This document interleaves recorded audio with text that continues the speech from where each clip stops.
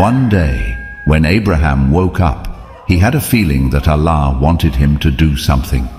He asked Hajar to get herself and baby Ismail ready for a long journey.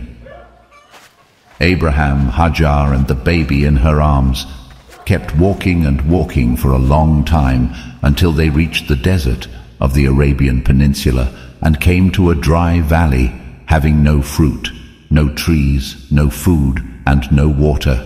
The valley had no sign of life.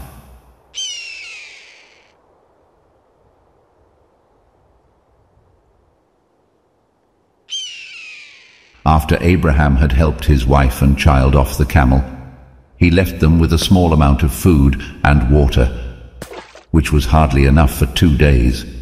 He turned around and walked away.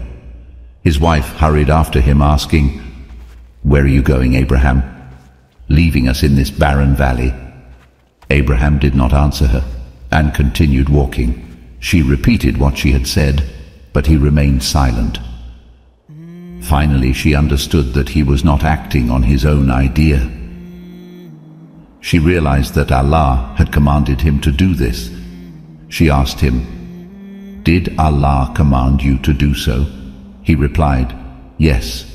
Then his great wife said, "We are not going to be lost, since Allah, who has commanded you, is with us."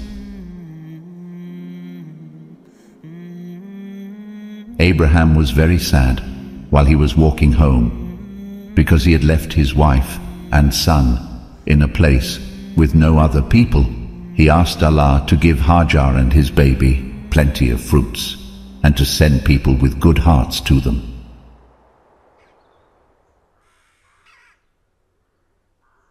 Hajar began to drink from the water that Abraham had left so she could feed Ismail her milk. Soon the water was finished, and both she and her baby became very thirsty. Her baby began to cry, so she went to a close hill called Al-Marwa and hoped that she might find somebody, but she did not find anyone. She kept running from Al-Marwa to the other end called Al-Safa 7 times. When she reached Al-Marwa for the last time, she heard a voice, and so she kept quiet to hear where the voice was coming from.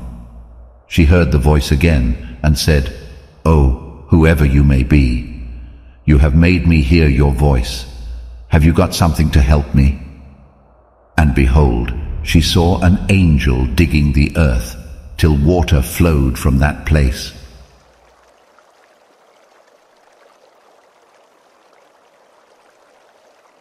She started to make something like a basin around it and filled her water skin with water.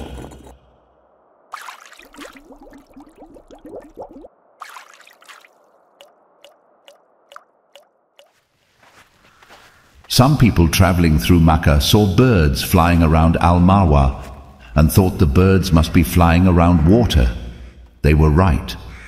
When they arrived at the small well, they found a woman near the well with a baby. They asked Hajar if they could drink from it.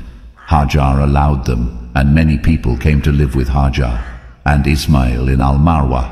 Now she and Ismail were not alone anymore.